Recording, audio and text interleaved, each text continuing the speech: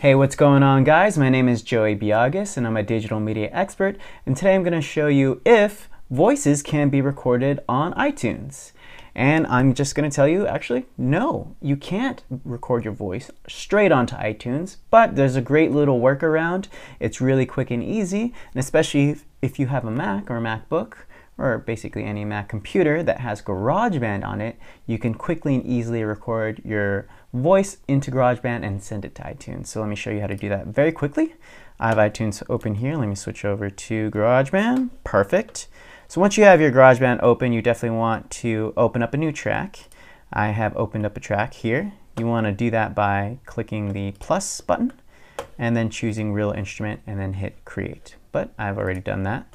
So all I have to do is record this track real quick, and I'm going to hit record down here. Doobly doobly doo, I have a voice recording for you. Okay, and I'm going to hit pause.